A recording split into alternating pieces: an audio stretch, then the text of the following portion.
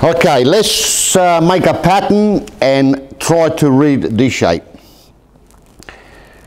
I scribble a couple of lines here, pre-scribble a couple of lines, but I'll explain to you what these lines means, and then I'll show you on another piece the same lines. And eventually I'm going to take this off and show you exactly what I mean. Now, if you notice that I've cut a window here, and I put these lines across here and across there, and I've got all these circles. These circles means the amount of shrinking or the size of the, the amount of blocking. These are the amount of blocking you do, and they get smaller and smaller and smaller. And these, of course, are your tucks or your shrinks. The main thing you need to watch is that the length of them. The length of this shrink compared to these. Now, once you've flattened the panel out and you've got all the information, you can actually draw them on if you're not familiar with metal shaping, you can draw them, you can draw where to block and start the process. Okay, couple of things. Here, let's start off with this one. As you can see, this looks like it wants to shrink, but you don't shrink it there. You say to yourself, it needs to be straight. If I pull this down, now we're talking about reading patterns here. If I pull this down where it needs to be, what does it show? It shows that it wants shape here. Look at the paper. I get the camera to zoom in a little bit and have a look at this area.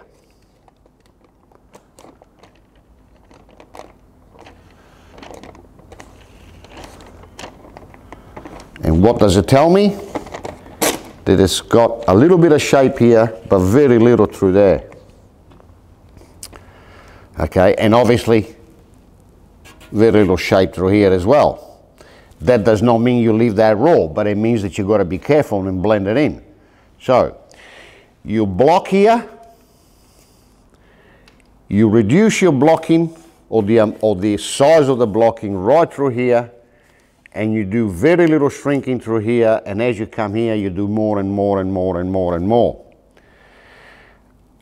Same thing here. You do your blocking here. That will cause a pucker, and you shrink it down.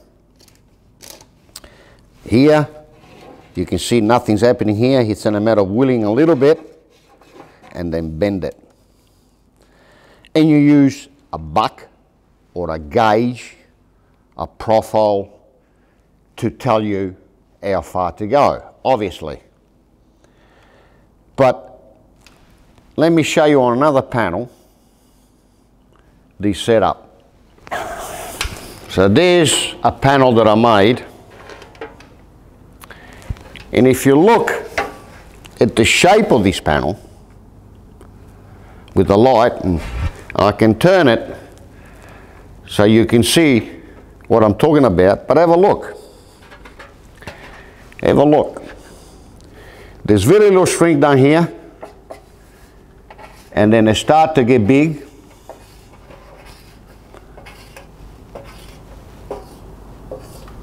And the blocking is done here.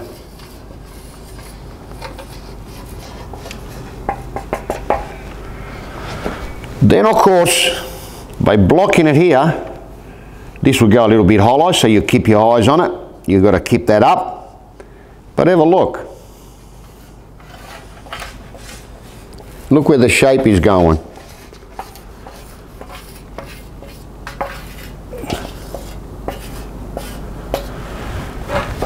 It's exactly the same. I'll take it out and show you. Okay?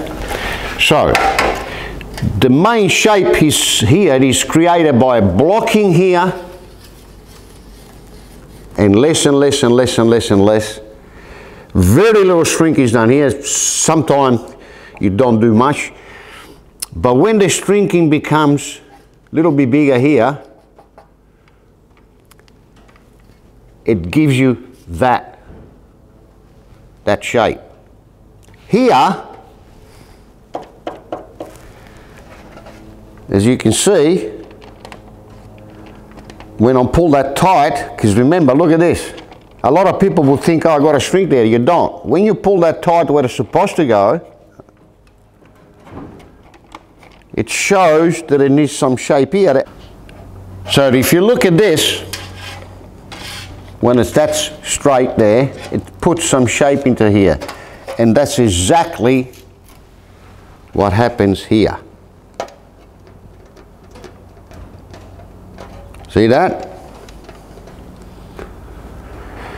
Now, it takes a little bit of practice to then blend this shape into that little shape, because that obviously is going to run into the next panel. And that unfortunately is trial and error. So from this shape here to that shape there to then very little shape through here, because if you keep going with the big shape through here, well, you end up with that, and this will not blend with the next one. So now that you've seen this, I'm going to take that paper pattern. See these lines? Remember I said to you that I cut a window and I got these lines here? Well, let me take that paper pattern out and show you exactly within a couple of mils where I'm at. And of course, that can be changed when you wheel.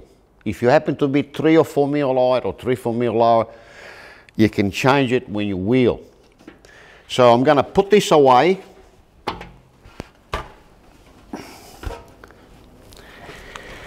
And I'm going to take this pattern off and show you this. Okay, I've got the pattern now. Obviously this will all be straightened, so you can lay it back. This needs all to be straightened out. Take all the puckers out, clean up all your edges, and mark these details on your blank. If you keep it at that point, it's not going to tell you much, because the paper here will lengthen.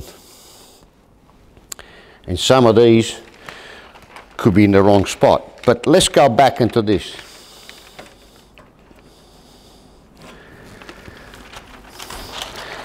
These are the lines that you saw me marking on the window that I cut. And just as a, have a look.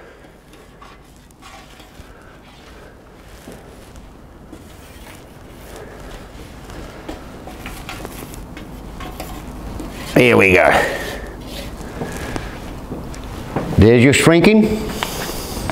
There's your blocking. And very little through here. And there's your shrinking. Again, same thing.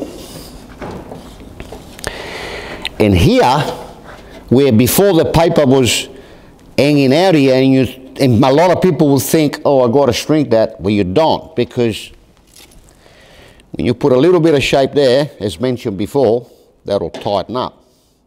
And the same principle goes when you got a loose edge. If you got a loose edge, and you don't want a loose edge, well, you don't shrink it, because you're going to put lumps all over it. You wheel here, and that'll tighten your edge. But in reverse, you wheel here because you're shaping it, and you tighten your edge down.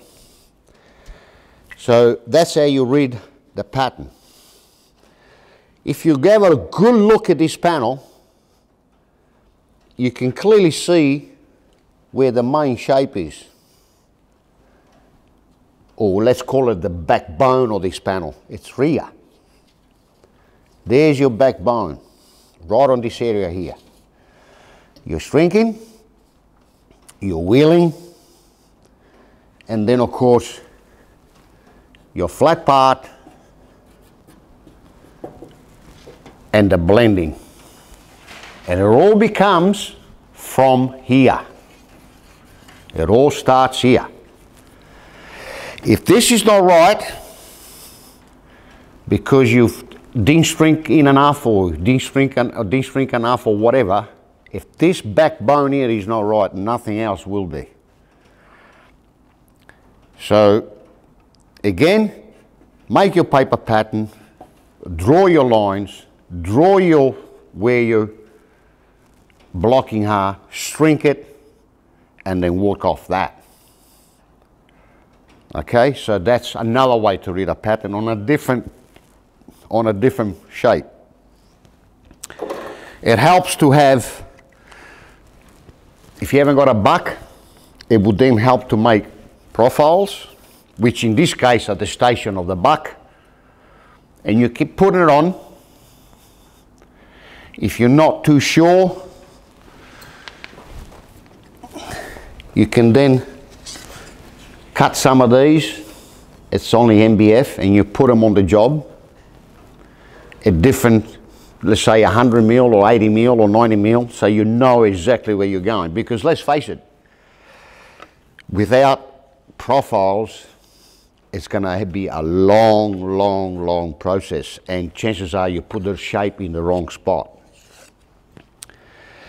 A good metal shaper could get the shape out and put it and change it, but for a beginner, you need to have stations.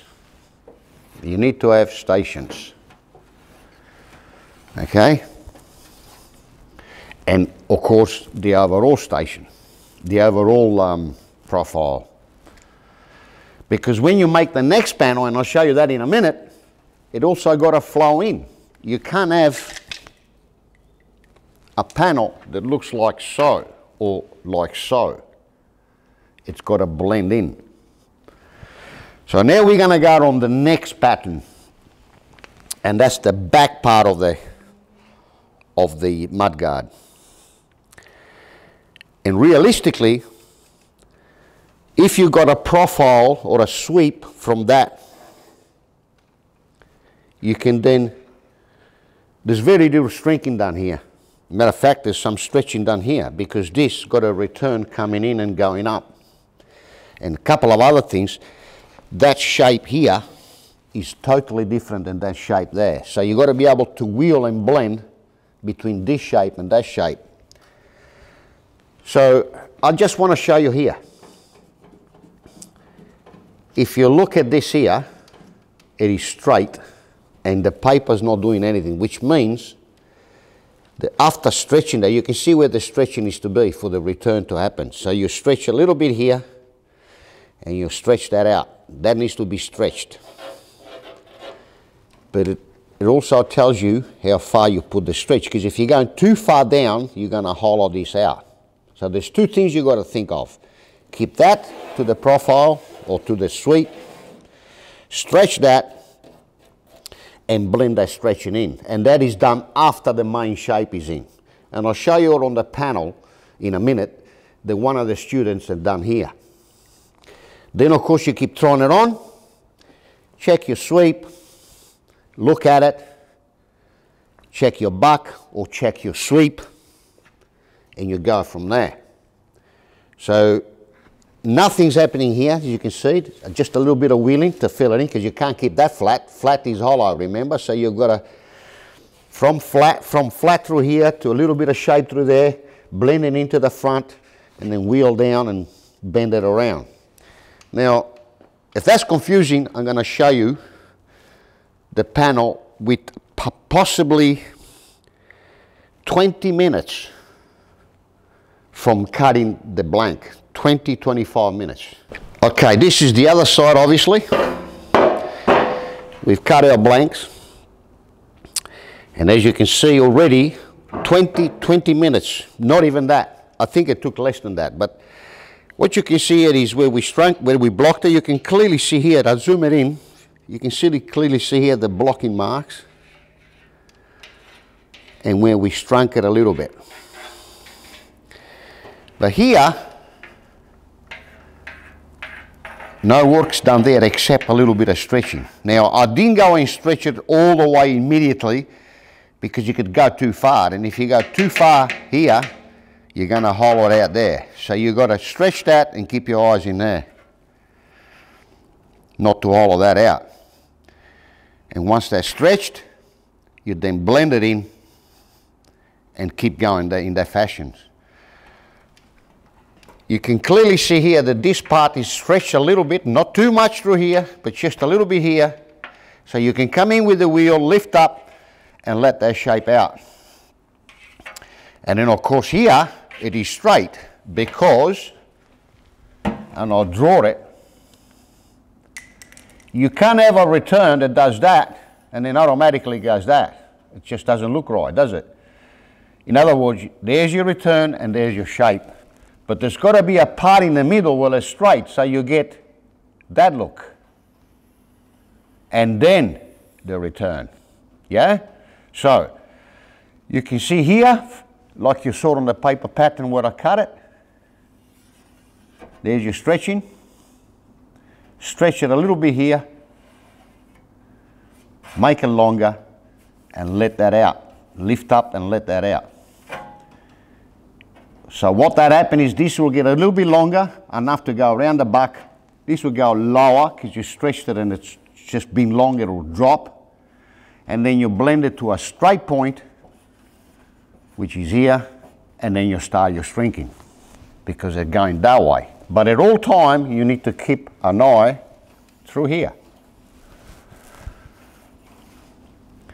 This got to be the same shape of the sweep, and it's got to match to the next panel. Here, like the paper says, right there, it's only a little bit of willing to fill it in a little bit because it ain't flat, dead flat that is. So here, you need to very lightly bend it to the shape of the outside of the mudguard and coming in to a different shape through here so the wheel arch match. And if I take the paper pattern out of this, you can see exactly what I'm talking about. So again, the paper pattern, like I showed here. There's our cut. There's the amount of metal that there's not much, but it's there, the amount of metal that we need to stretch. That's the area that you want to stretch and blend. You don't want to go any further. Why? Because as I just said, that's got to be straight through here. And then blend into the panel. So again, the paper, and then of course here, you can see it's straight. See that straight point here? But here, look, needs to be shrunk. See that? Needs to be shrunk through here and filled in to run into that. I'm going to take the paper pattern out again and show you on the panel. Okay, so I got a little bit of plastic here and I'd like to show you what's happening here. So I'm going to put that on the top of the guard right there. Now I get the cameraman to zoom in and you can clearly see where we stretched it, where the paper tells us to do. So we stretched it a little bit here and we came up.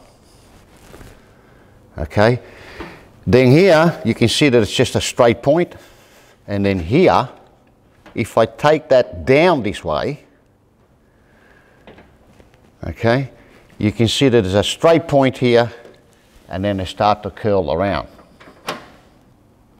So stretch a little bit, get the return going, keep it straight through here and trying to blend it into that point.